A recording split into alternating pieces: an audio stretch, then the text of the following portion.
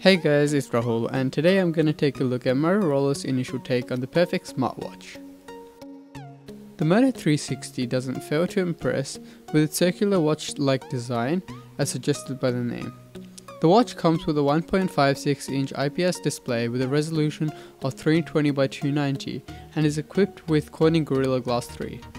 The pixel density isn't the best since you can see the pixels if you look for it, but it has really good visibility in sunlight and a nice bevel to make up for it. Now if you haven't noticed yet, the Moto 360 has a small bar at the bottom of the display which houses the digitizer, ambient light sensor and display drivers. In other watches this comes in the form of a thicker bezel, and I much more prefer a thinner bezel and a sleek design achieved by this. The bar may seem annoying at first and some people complain and say it's a design flaw, but I have noticed through a lot of use that you hardly notice it anymore. The battery on the other hand wasn't up to standard with only 320 mAh and the watch was dead halfway throughout the day with almost no use. After leaving the watch on charge for a few days, the battery performance has drastically improved, allowing 4 days of use with regularly checking the time and coming home with around 35% of charge remaining. The watch is IP67 water resistant, has an inbuilt pedometer, optical heart sensor and is equipped with key wireless charging. The charger doubles as a night clock, has a white LED charging indicator and rubber base to grip to most surfaces.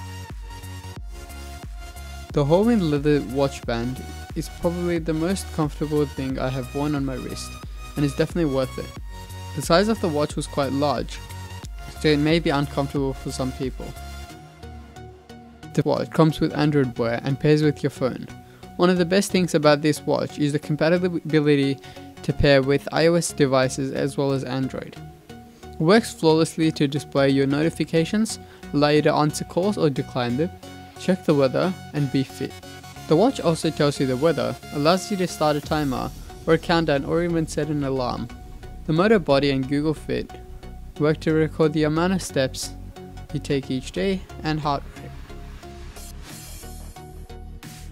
There are a lot of watch faces which can be customized quite a bit, which overall adds to the experience.